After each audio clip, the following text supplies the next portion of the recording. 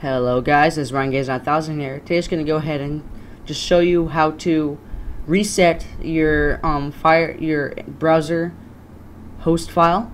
Now what we're going to go ahead and do is you're just going to go ahead and open up your internet browser. Now you're going to go to the Notepad++. This link will be in the description. You're going to go and click on download. Now you're going to go ahead and click on the installer, Notepad++ installer. I already downloaded it for this video, and then what you're going to go ahead and do is this link will also be in the description. Now if you have Windows XP, you're going to go ahead and copy and paste this. If you have Windows Vista, you're going to copy and paste that. If you have Windows 7, you're going to go ahead and copy and paste this. So what you're going to go ahead and do is I am currently using Windows Vista. Now I'm going to go ahead and highlight this. I'm going to go ahead and copy it.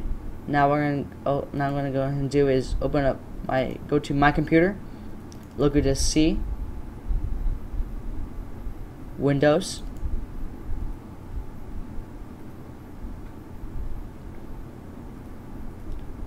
System 32, drivers, etc. Now we're going to go ahead and right click on the hosts file, edit with Notepad++. Now make sure you just copy and paste this. Now going to go ahead and select all. Going to go ahead and click on paste. Now we're going to go ahead and do is you're going to go ahead and just click on X, click on yes.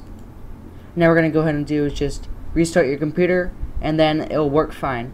Now if you're having problems when you access the internet, you click on the link and it goes to another link. This is a great idea, and it helps out a lot. Hope you enjoyed the video. Hope it helps you out, and if you haven't already, please subscribe if you like this video and enjoyed it. Go ahead and click on the like button and favorite this video. Helps me out a lot, and later guys.